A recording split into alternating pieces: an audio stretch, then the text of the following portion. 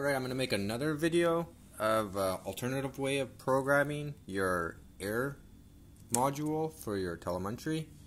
This guy here, I'll just open up the case. So my goal is to jump from the C102 or the 2102 chip to this board here, but you have to remove two resistors. I tried to sever the connections off 2 and 4, but it just didn't work. So the next idea is just to remove these two 0K resistors. Because they're 0K, it doesn't really matter afterwards because we're just going to put a blob back in its place. Or you can save these resistors, but they're probably going to be a little bit harder to save. They're really small. You need 5 wires. So basically it goes positive, TX, ground, and RX. And then the next pin is for putting it into bootloader mode. I believe it's CTS. Alright, so I'll remove these two resistors here. And it doesn't really matter if your unit's different. If you pin it out and you follow the trace, it should go to a 0K resistor. Doesn't matter how your board's made. If it doesn't, you can always take a picture of it, scan it or something, and send it to me. Or post a comment and I'll take a look at the picture and tell you most likely where you have to sever the connection. After remove the resistors, you're going to want to be on the pad closest to this chip here. So for this guy here it would be on this side, and for this it would be on this side. Because we're not saving these resistors, what I usually do is you can just put a bead of solder on this side, bead of solder on this side, and just go back and forth a couple of times and then just remove it. Just be careful you don't rip the traces. So just go back and forth, and eventually it should just go right onto your gun.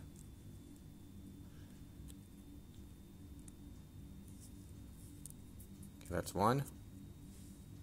Be careful here, you don't want to bridge another connection.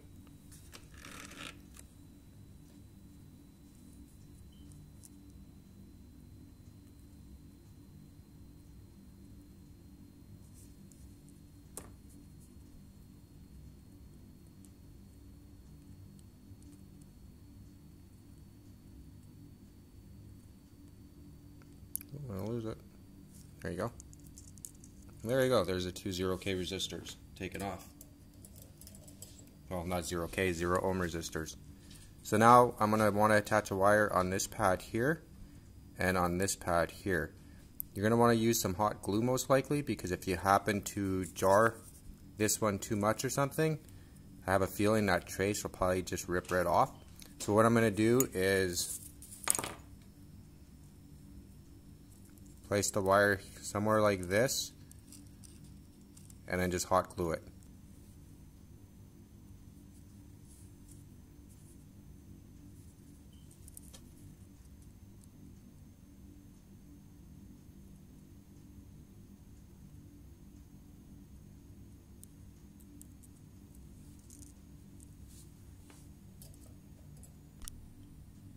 Alright, before I do anything else, I'm just going to add some glue. It doesn't have to be pretty or nothing because we're just going to be removing it after anyways. Don't place it right on the connection because we're going to want to desolder this after. So just let this guy dry and then I'll jump onto the next wire. Remember, we're on the closest pad to the chip.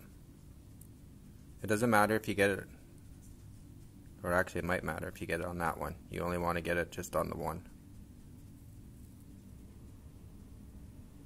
Alright, that's good. Alright, so now we'll start jumping the wires over. I'm just going to pre-solder this pad a little bit better. Like ground pin. Okay.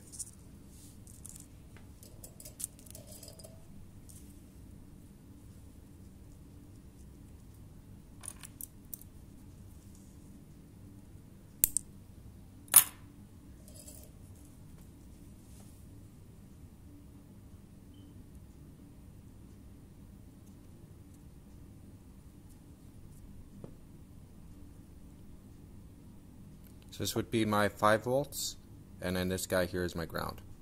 You can just grab ground here too if you wanted to.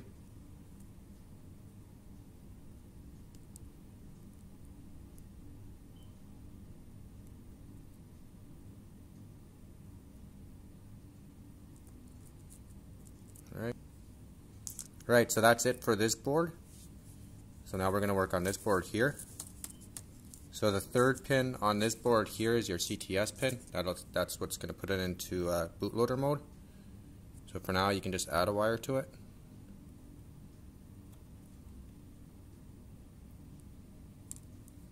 And then this guy after just gets connected here.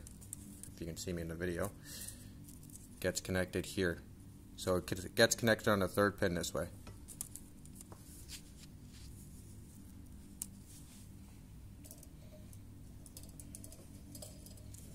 Right, this is where you have to be a little bit careful now.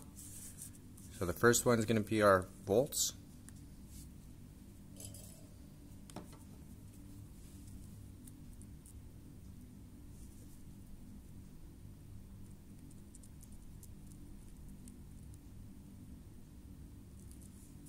Good. The next one, pin 2, is our TX. That goes to pin 2.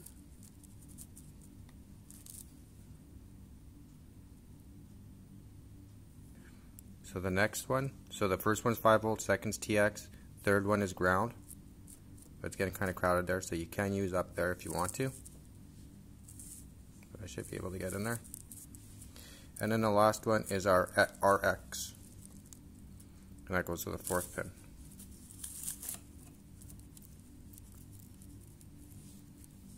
Okay, so that's good. So now I'm going to connect it. The bonus of it now being like this is you can connect it in Windows 10. So I'll jump into the software. I'm just going to show you a picture of this being connected after.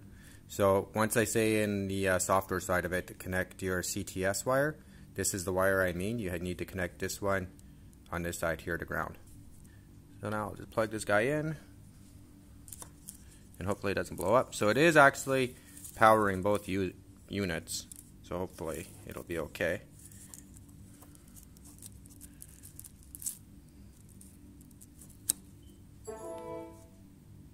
Okay, so they're both being powered up, but really what I've done here is this board here is not getting TX or the RX, this board's getting it. So in theory it's connected right now and I should be able to get to this chip here. Alright, I was wrong. The wire here is TX coming off this chip here, but this wire, green wire here coming off this pad here, has to go to the fourth pin here, and then this yellow guy here coming from that pad would go to your second. So I had them reversed before, so now it works. Now I'll jump into the software side. Okay, here's the software side of it. Plug in the USB again. Now what might happen here is, well, first open up this guy. You don't have that radio.hex file yet either. But anyways, choose your COM port now. It's COM7. And when you click load settings, because mine's working properly, it's going to load it onto the remote side as well and on the local version. But actually it's just this is now the local is my air unit, and it's also showing me the info from this side too, from the air unit. So I'll click load settings. So it seems to be working, so that's great.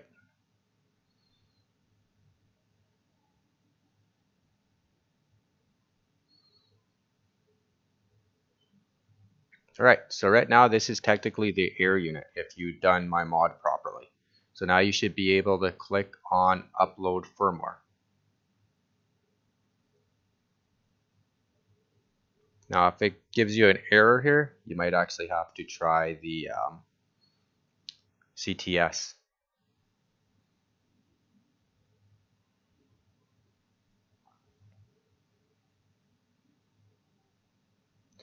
If you don't end up getting that radio.hex file either, it might be because this program actually backs it up first, so I might be wrong, so you might have to download it. If that is true, just hit me up on the comment section. Alright, so successful. So if it happens to give you an error on after you push the upload button, you'll have to attach the CTS wire, the one I'll show right now. Just attach that and then come back in here again and then click up upload new firmware. You can also try clicking on upload custom firmware, because at least this one gives you a choice to pick the file, just in case you don't have that radio file. And there's the radio.hex. So I'm not sure if this actually just downloaded it from my unit and placed it there. If it did, just tell me and I'll copy this to my Google Drive so you guys can use it. So just click on the custom one and then click on this guy. As my other video, if it happens to lock this file, just right click on it, drag it, and then say copy here. And you should be able to use this copy one. Oh yeah, I forgot to show you guys what to do after you disconnect it. So I have all the wires off now, and I'm not sure if you can see it, but this guy here where we remove the resistor from, and then this small guy here where I remove the other 0 ohm resistor. Keep in mind the 0 ohm resistor is just really meant for a jump. That's all it's really used for. So we're going to create a jump with solder blobs. Just be careful you don't burn the trace off.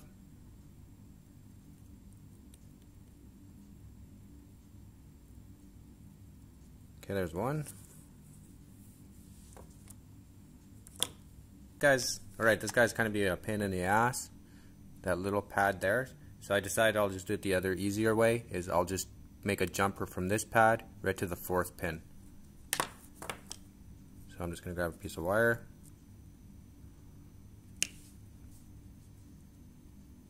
So it's alright if it crosses out on this other pad. It's actually helpful if it does. But my goal right now is just to make it go to the 4th pin. Take your time in here. Alright, that should be good enough. And then just use some nail clippers or something and cut it off. Alright, so that's fixed back to how it was. So I put a blob here and I ended up having to just make a jumper from that pad to the 4th one. Or you can just use a 30 gauge wire and just place it on those 2 pads. But it's probably better just this way. Alright, thanks guys again for watching.